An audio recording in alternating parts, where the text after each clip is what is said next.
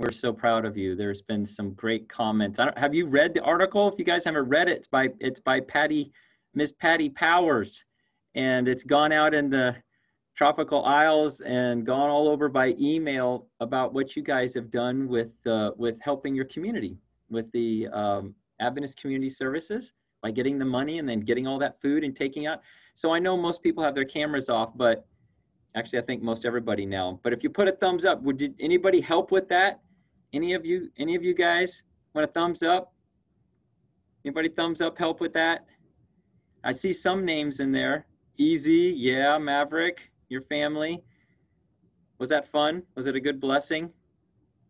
I bet it was, wasn't it?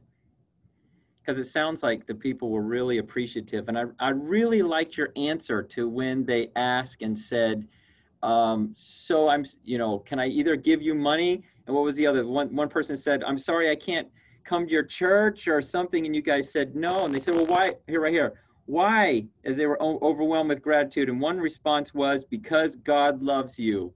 It was no strings attached. We're here to serve your community. So thank you all. Thank you, Agat. You guys have led the way with this, and it's really, really neat. And it actually has to do, what you did has in a way to do with the sermon today, because the sermon today is on the fourth beatitude, and the fourth beatitude is, blessed are those who hunger and thirst for righteousness, for they shall be filled.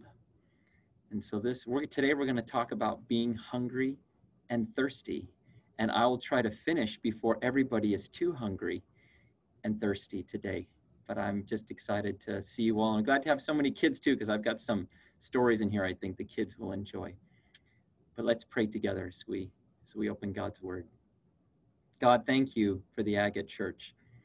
Thank you for how you have used them to be a blessing, Lord, during this really difficult time.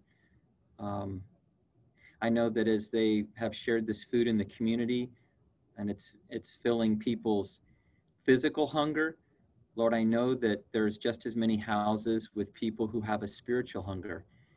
And I just thank you, Lord, that as they were out to minister, that they were able to connect and pray with those who need you, Lord. And I just ask that as we're in this, as we talk about a parable today, but as we're in this beatitude, Lord, that you will give us exactly what we need from these words of yours that will help us to grow to love you and to see your compassion and the deep love that you have for your people. Thank you in Jesus' name. Amen. So there's one disadvantage of growing up in countries and in places where there's lots of food and lots of drink, because when Jesus would use a statement like this, it's hard sometimes for us to be able to connect. Because when he was sitting there on the mountain and all these people were gathered around him, and Jesus said those words, blessed are those who hunger and thirst for righteousness, they shall be filled. He was talking to a group of people who knew what it was like to be really hungry and really thirsty. Because that part of Israel and that part of Palestine, you know, they only got 26 inches of rain every year. And that's the difference between Guam. You know how much rain Guam gets a year? 80 to 110 inches. And I think this year we've already gotten our 110 plus, right? So they only got 26 inches. That's not very much. It was a very arid, dry place. It was very difficult to grow anything. And those people knew what it was like to be hungry. They knew what it was like to be thirsty. Have any of you ever experienced what it's like to be really hungry or really thirsty? I bet there are some of you who have. And you know, when you grow up sometimes in places where there's just food all around, it makes it difficult. But sometimes I think, you know, what if some of us who knew what it was really hungry and thirsty, if we were sitting on that mountain that day, how we would have understood Jesus's words differently.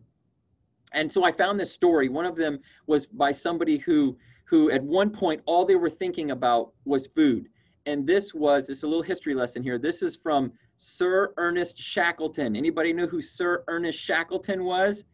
He is the famous Irish, actually was something I learned as I was studying his story. He was an Irish Antarctic explore. And he took 3 British expeditions to try to get down to the South Pole first and all this kind of stuff. But there was a story, and I want to read you part of the story because it says, in the Antarctic summer of 1908 and 1909, Sir Ernest Shackleton and 3 companions attempted to travel to the South Pole from their winter quarters. They set off with 4 ponies to help carry the load. Weeks later, their ponies were dead, their rations were all but gone, and they turned back towards their base, and their goal was not accomplished. Altogether, they trekked for 127 days. So on the return journey, as Shackleton records in his book, The Heart of the Antarctic, the time was spent, on the whole way back, the time was spent talking about food. They would describe, he and his companions would describe to each other elaborate feasts and gourmet delights, sumptuous menus, as they staggered along, suffering from dysentery, not knowing whether they would survive. Every waking hour, Shackleton records, was occupied with thoughts of eating. So I know I asked you this question, I ask it again. Have any of you ever been that hungry? I have to be honest and say, I never have. Yes, I used to come in to my mom. I can remember coming to my mom and she's like, what's wrong? I'd be like, I'm starving. And I remember my mom saying, Ken, please don't use that word. Because it was true. All right, I ate 4 hours earlier, but I was starving. That's not the definition of the word starving. There are a lot of people in the world today who are very, very hungry.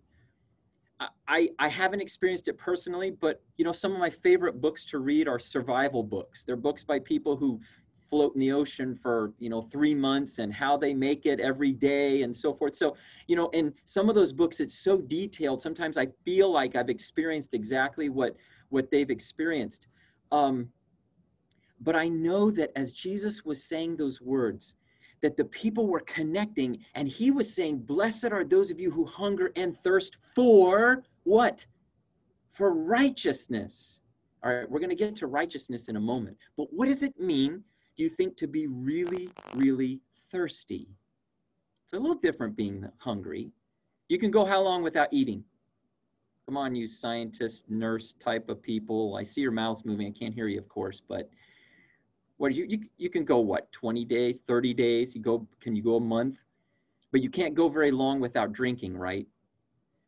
And as I was doing some research, I found another story, very interesting. This was a story that was written by E.M. Blakelock. He was a famous Christian writer in the middle of the 1900s, and he had interviewed a guy who was part of World War I with a group of New Zealanders and Australians and British who were fighting in World War I. And the guy was talking about a time when they were really, really thirsty. This is what Blakelock wrote. He said, and he's quoting this guy, Vivian Gilbert, Major Vivian Gilbert. And he's describing Gilbert's story. Here's what Gilbert said. Driving up from Beersheba, we were a combined force of British, Australian, and New Zealanders. And we were pressing on the rear of the Turkish retreat over very arid desert. Our attack outdistanced our water-carrying camel train. Water bottles were empty. The sun blazed pitilessly out of the sky where the vultures were wheeling expectantly. Our heads ached, shared Gilbert. Our eyes became bloodshot and dim in the blinding glare.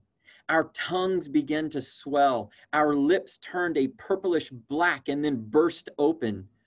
Gilbert went on to share that those who dropped out of the column were never seen again, but the desperate force battled on to Sharia because there were wells at Sharia. And had they not been able to take Sharia by nightfall, thousands of them were doomed to die of thirst. Gilbert says, we fought that day as men fight for their lives. And we entered Sharia station on the heels of the retreating Turks.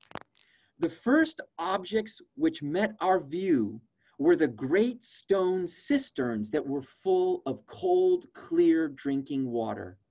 In the still night air, the sound of water running into the tanks could be distinctly heard, and it was maddening in its nearness. Yet not a man murmured when orders were given for the battalions to fall in, too deep, facing the cisterns.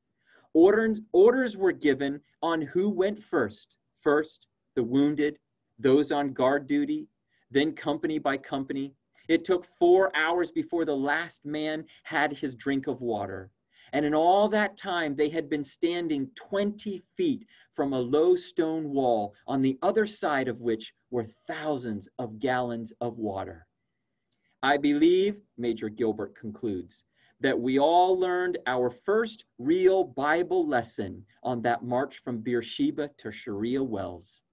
And then Blakelock, as he's finishing this article, Blakelock reflected on Gilbert's comments, and Blakelock said, if such were our thirst for God, for righteousness, for his will in our life, a consuming, all-embracing, preoccupying desire, how rich in the fruits of the Spirit would we be? So is it possible for us to thirst for God in such a way? Is this possible? I think it is. Because, as you go through the Bible, these little texts pop out like texts by David, where David says, as the deer pants for the water brooks, right? So pants my soul for you, O God. My soul thirsts for God, David said, for the living God. And then another place, David said, O God, you are my God. Early in the morning I will seek you, for my soul thirsts for you. My flesh longs for you in a dry and thirsty land where there is no water. So church members, I ask you, are you thirsty today? Do you really, really want to drink? I don't have this as part of my notes, but yesterday I was with someone who we went out to do a little work on their property. And this was up in the Santa Rita area. And we met a gentleman when we were finished talking. And he had been there the whole time, but we got to talk more after it was all finished. And I felt very sad because the gentleman was describing to the other man and I who were there on the property, he was describing how he was going to have to sell his house soon. And he said, I have to sell my house because I've gotten a divorce recently and I don't need a 4-bed, 3-bedroom house. And when he said that to me, it was like the whole rest of the conversation for the next 30 or 40 minutes. When I looked in this guy's eyes, I could just tell he was so heavy, like he was so burdened, and it made me feel so sad. But what made me feel more sad was at the end of it, when we were just getting back in the car and he was walking away, and I just felt impressed. I felt impressed, and I turned and I said, hey. And he turned around and I said, you know what? I'm a pastor. I said, if you ever need anything spiritual, hit me up. I said, I'm here to help you. And for a moment, it's like, look, and then he kind of dropped his head and he turned and he says, no, I'm okay. And then he kept walking. And I got back in the car feeling sad because I thought, here is someone who they are thirsty. They are hungry. They deep inside, that is what they're really looking for, but they don't even know. They don't even know what drives. They know they need something more. And they're carrying the weight of all of this divorce and whatever is going on in his life. He's having to carry it himself, not knowing, but there is someone who would fill that hunger and that thirst. And it reminded me of Jesus who in scripture, not only when he was sitting on the mountain and he's talking to the people there, but in the Old Testament, we find that he was constantly, through the prophets, God was constantly telling people, he was making it very clear for anyone who would read the words. And some of those words are found in Isaiah chapter 55. And, Isaiah 55 is actually a chapter that Ellen White tells us that it's one of the chapters in the Bible that we should memorize. That's how powerful it is, she says. And at the very beginning of Isaiah 55, we hear God calling to all these people who are divorced or going through these heavy burdens or are looking for to fill their hunger and thirst in other places. And he says, Isaiah 55 verses 1 and 2, Ho, listen, everyone who thirsts, come to the waters. You who have no money, come and buy and eat. Come and buy wine and milk without money and without bread. And then he asks the question, God asks us the question, why are you spending money for that which is not bread? And why are you spending your wages for that which really doesn't satisfy you? If you listen carefully to me, God says, and you eat what is good, your soul will delight itself in abundance. The invitation of God for us to come, and then as we eat and we are filled with for our hunger and our thirst, and then we turn to, even if it's asking people and even if they reject us, it's him wanting us to take some of the food that we've eaten and some of the drink that we have and give it to people around, at least offer it to people, even if they say no. God knows that all around us are people who are hungry and thirsty, and that's exactly how it was when he walked the earth. That's why many times he brought up these illustrations about being hungry or thirsty. One of my favorites is in John 6, when he turns to the crowd and he said to them, look, I am, you guys know this text, I am the bread of life. He said, he who comes to me will never hunger. He who believes in me will never thirst. And you can see every single time people came to him, and when they listened, they went away full. That's exactly how it happened with the woman at the well. John chapter 4, the woman comes to him and they have this whole dialogue together. And I love how Jesus says to her, whoever drinks of the water, of this water in Jacob's well, they're going to thirst again. But whoever drinks of the water that I will give him, they're never going to thirst again. But the water that I give him, this is something we often forget. The water, Jesus said, that I give him will become in him a fountain of water springing up into everlasting life. That means it pours over to those around you. And that's exactly what happened through you guys in Agat. When you took out this food to the neighborhood, that is that living water springing up to everybody that's around your church. So this last month has been an emphasis, and right now our Sabbath school lesson is an emphasis on what? Adventist education. And this is not a sermon on Adventist education. I have to take a side road here though, just for a moment. Because the whole quarterly based on education is to help open our minds. And I know, for many church members, sometimes it's difficult when we think, well, what's the big deal? If I send my kid, if they learn English or if they learn math or if they learn it in a public school or they learn it in an Adventist school, what's the big difference? Can I tell you what the big difference is? Because our Adventist system, and I say this as the son of a principal and a teacher. My mom was an English teacher. My dad was a principal my whole life, except the very end where my dad went into college education. But I grew up in an education household. I know from my own parents that the very foundation of Adventist education is to create a hunger and thirsting in the hearts of young people to come to Jesus and find what they're looking for everywhere else. Does that make sense? And so the teachers, when they're in class, their job is not just to teach English, it's not just to teach math, it's to help young people learn to love Jesus, to learn to be passionate about him, learn to be a spring of living water themselves. And I know I'm talking to a bunch of you who went to Adventist schools when you were growing up, at least some of the time. And you know the foundation that gave you in helping to help people now to find spiritual food and spiritual water. It is very important that as we listen to these words of Jesus and understand the context of this one beatitude, that we stop for a moment to ask ourselves the question, are we really hungering and thirsting for God?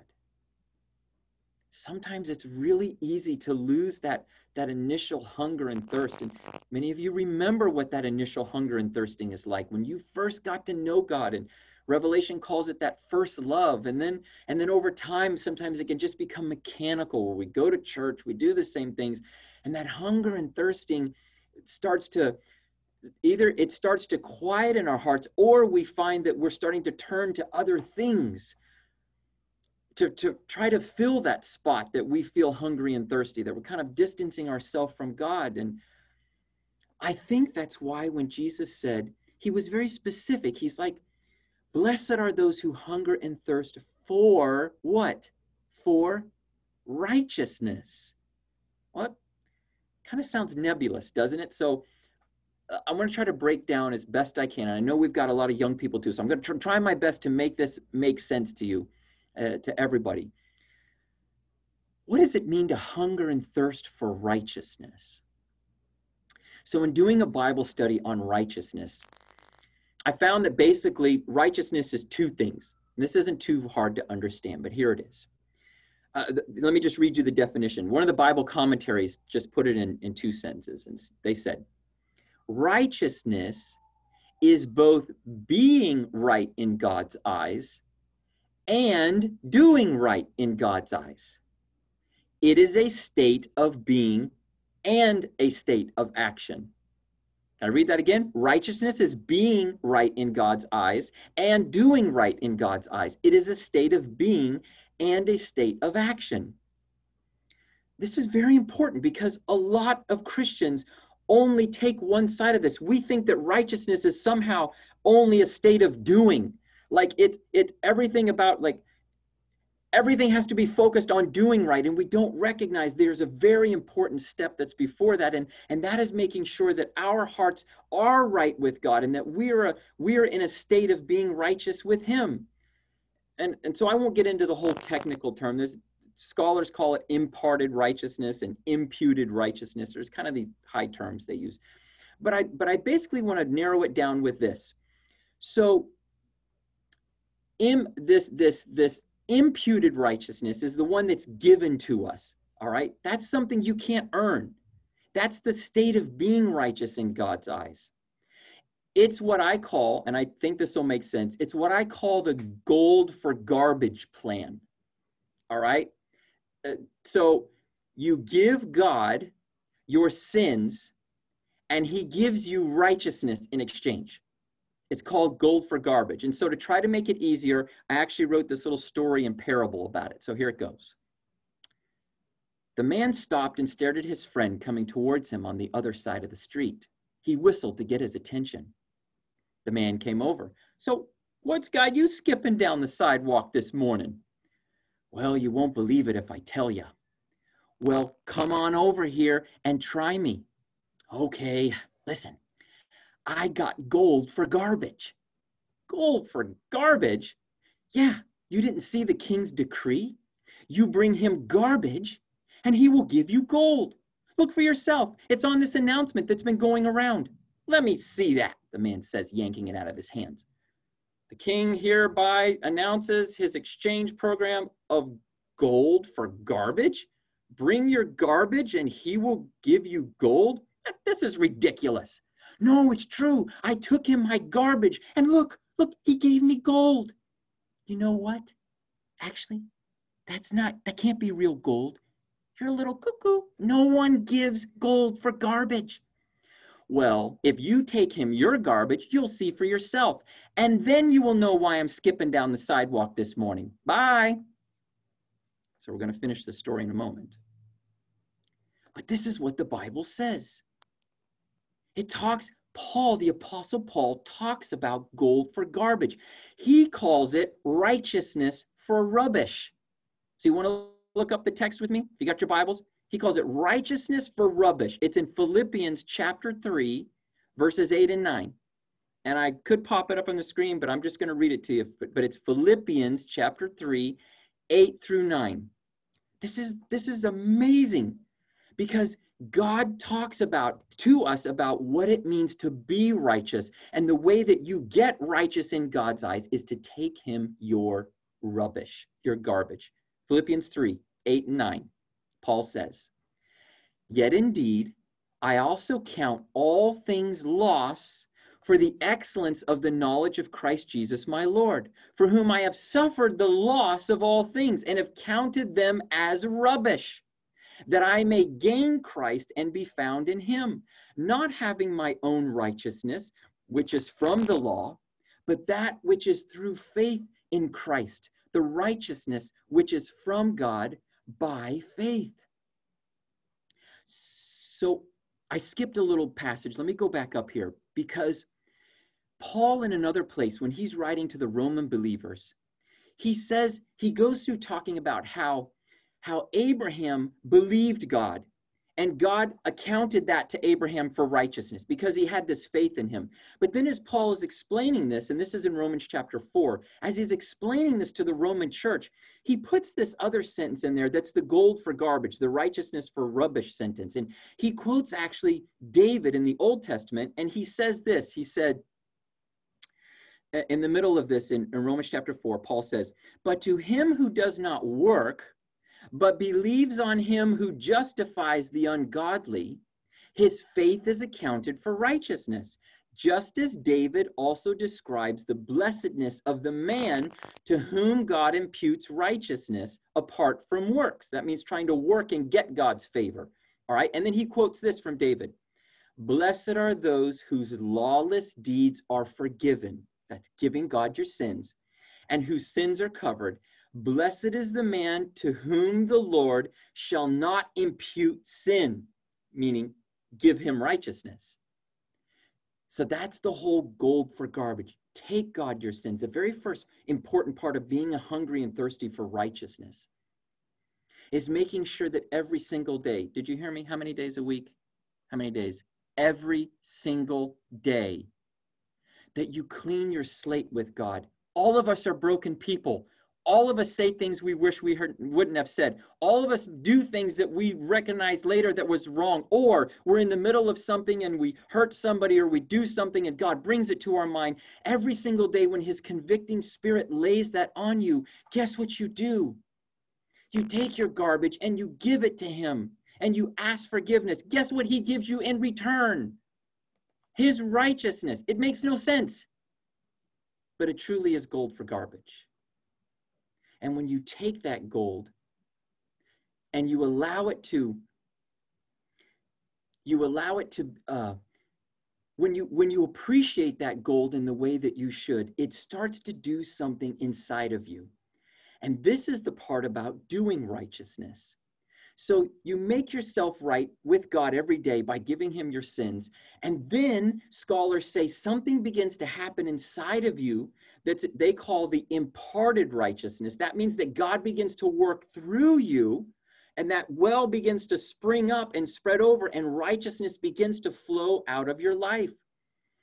And so the imparted righteousness is something that is grown in us. The first kind of righteousness is given. The second part is grown in us. And what does that look like? Let's continue our story. Knock, knock, knock. "Hey, friend, good to see you again. What can I do for you today?" "Well, someone told me that you had done something really crazy with that gold that you got for garbage the other day. You know, you showed me that gold on the street. They told me to come to your house and to see for myself what you did with your gold." "Well, did you get yours?" the man said, leaning out the door. "No, I didn't go get mine. I don't really have that much garbage." The man leaning out the door says, "Well, the last time I was at your house, you had garbage stacked all over the place. Phew, stinky garbage." "Well, I've never seen any garbage around my house." "Oh, never mind. So what did you do with your gold?" You probably buried it, I suppose."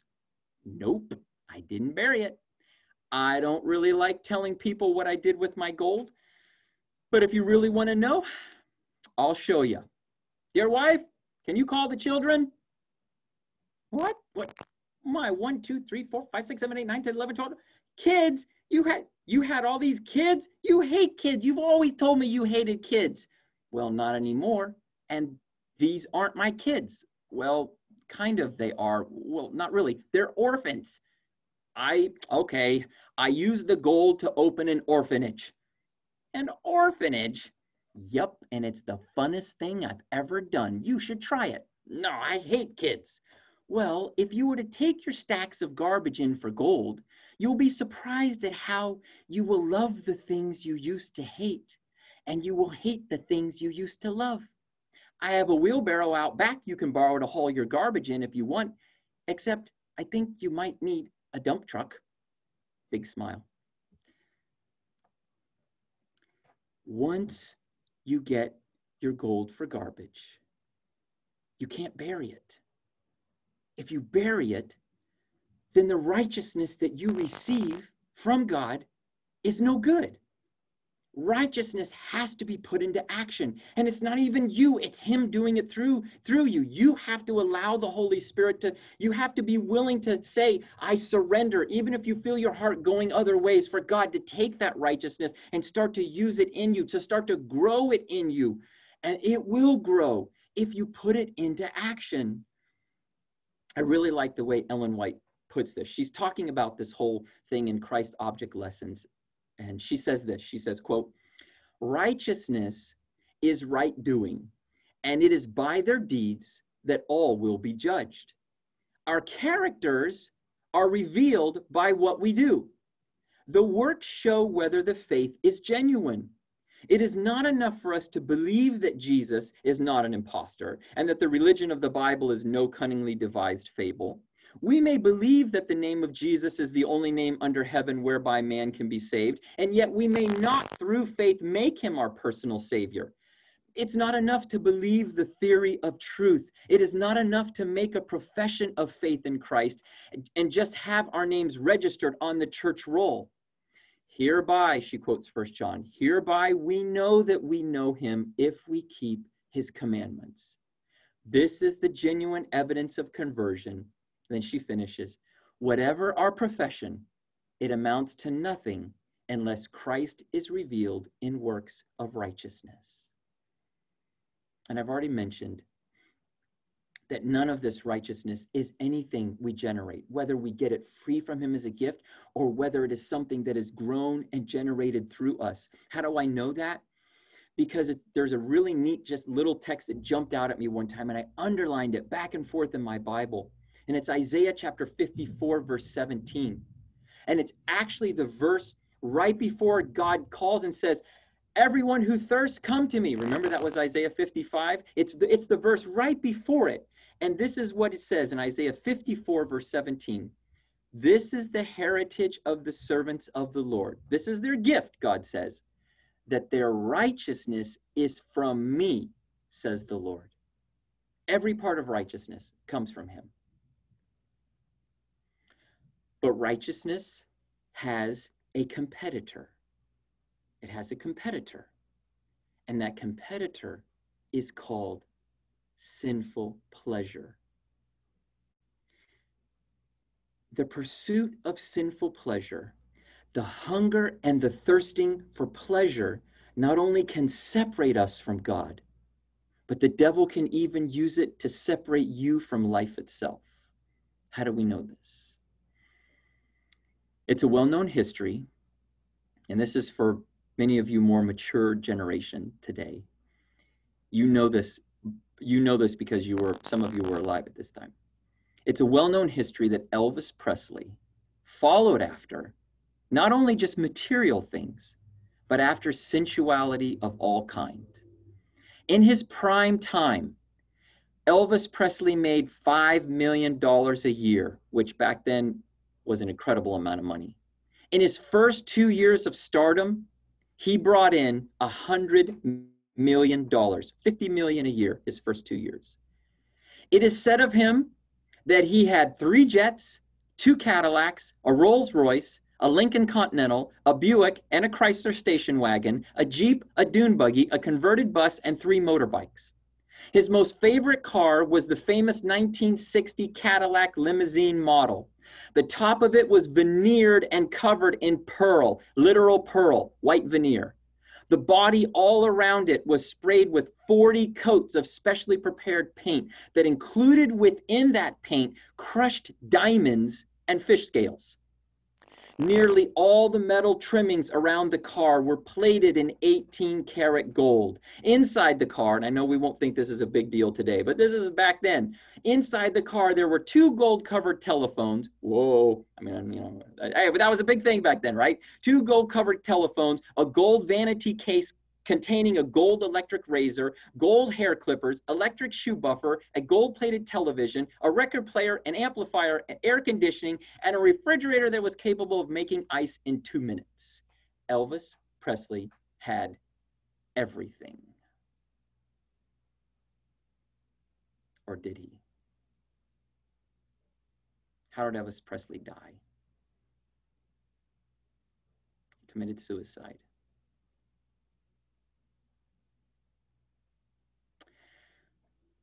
This is from the SDA Bible commentary.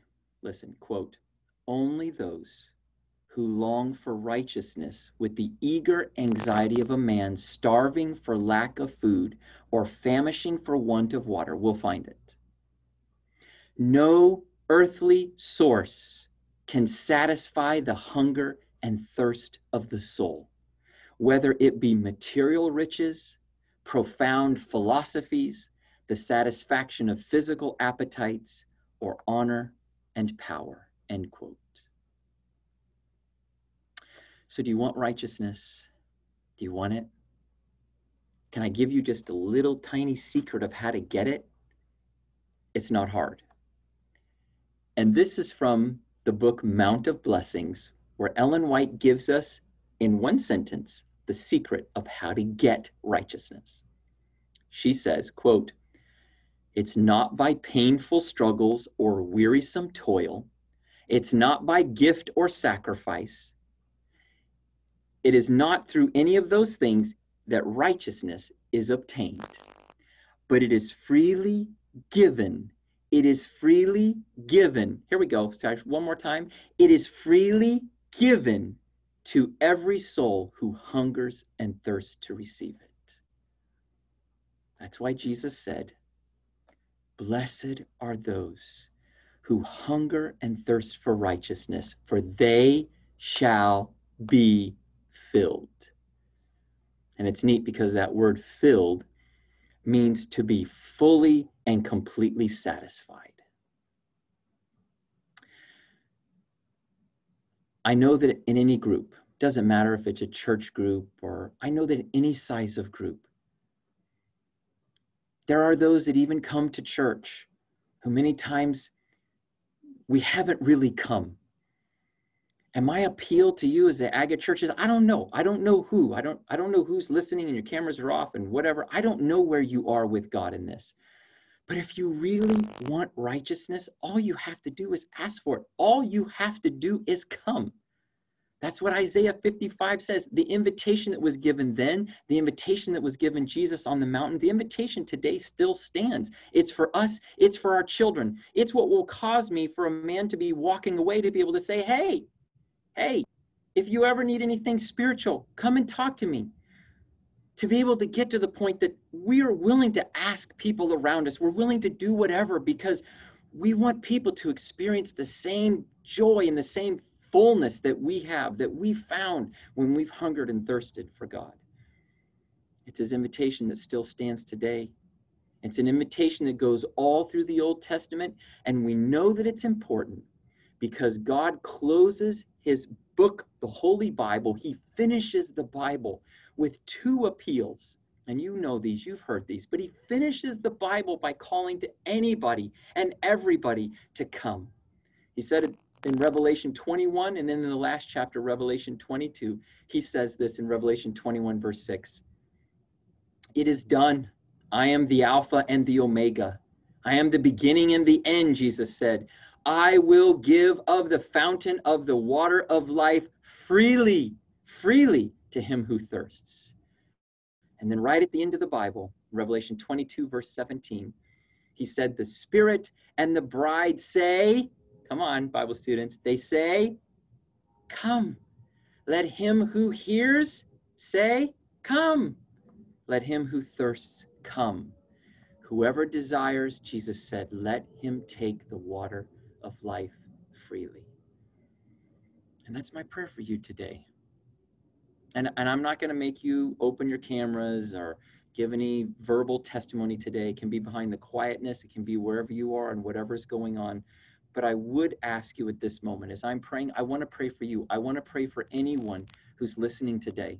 I want to pray that out of a desire that God has already placed in your heart, if it's there to want him and to move away from those things that you're trying to fill in your life because you're hungry and you're thirsty, but you don't even know maybe what it's for, and you want his righteousness, and you are claiming his promise to freely accept his righteousness, I just want you to close your eyes, bow your head.